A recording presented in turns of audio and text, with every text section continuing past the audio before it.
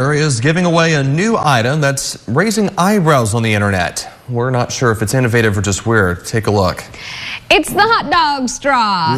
Okay, so maybe you remember the viral video from, I think, last year of a baseball fan who got very creative and used his hot dog to drink his soda.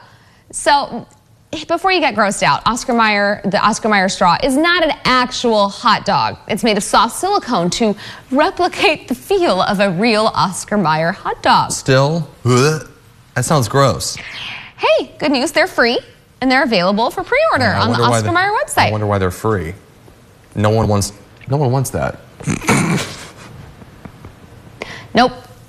You agree with me? Agreed. It's weird. I mean, look at that. It's so weird.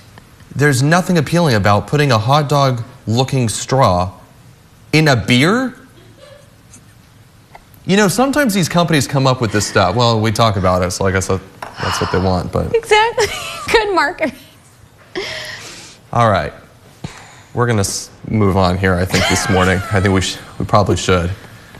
Time now is 5:27. And a local girl is taking matters into her own hands to help dogs in shelters, quite literally. Aaliyah?